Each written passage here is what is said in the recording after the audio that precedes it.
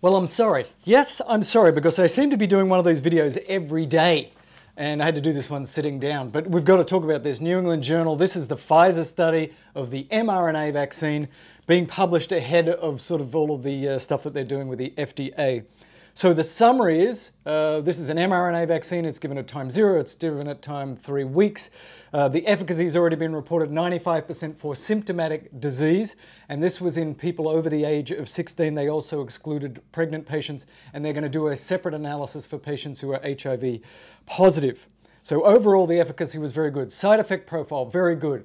Sore arm, yes. Significant number of patients with fatigue, and sometimes fairly significant fatigue within the next day. So if you're getting this vaccine, you might want to schedule your shift off the next day.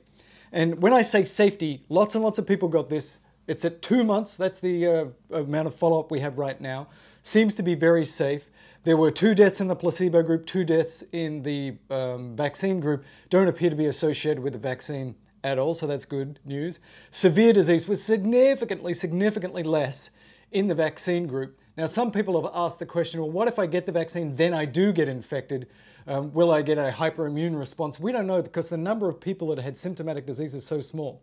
They also excluded, this is important, they excluded patients who'd actually had a history of SARS-CoV-19 or had serological evidence of it, although they didn't do testing in everybody. So if you've had the infection, or if you're really concerned that you might have had the infection, you might want to get your serology done and then have a discussion with your ID people about whether you should get the vaccine. Now, in terms of who this vaccine was given to, we know there are high-risk groups, Black, Hispanic, obese patients. So this was about 82% white patients, about 9% Black patients, about 28% Hispanic patients, about 5% Asian, and the average person in this study was obese, had a BMI of 35, and they say that it looks like it had equal efficacy through all of those age groups, through all of those groups, and also equal efficacy in the patients over the age of 55 and under the age of 55. But remember, they did not give this to kids. That's a study that is ongoing. They did not give this to pregnant patients.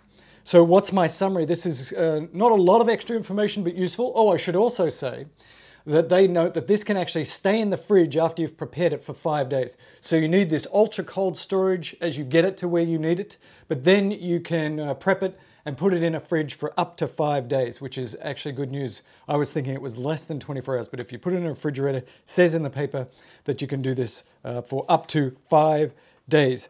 So a lot of people ask me, oh, one other thing I should say, after the first dose, within 12 days after the first dose, it had about a 50% efficacy for reducing symptomatic COVID-19 infections. So by 2 weeks, you are already getting a significant amount of protection, and then you get to their second dose, and then 7 days after that, 95% efficacious. So you get some effect 2 weeks after the first dose, and then you have your second dose, and 7 days after that, you have got like whoop, whoop, fantastic protection, and particularly against severe disease. So we're going to hear a lot more about this, and people ask me the very specific question, and I'm sure they're asking you as well.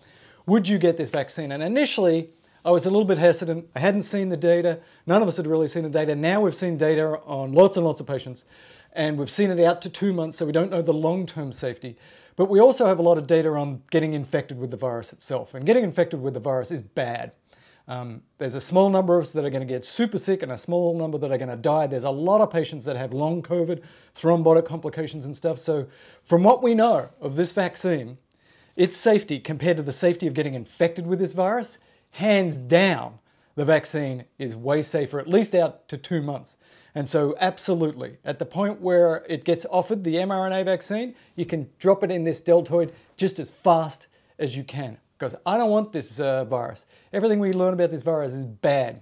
Everything we learn about this vaccine, not so bad. So go read the paper, New England Journal.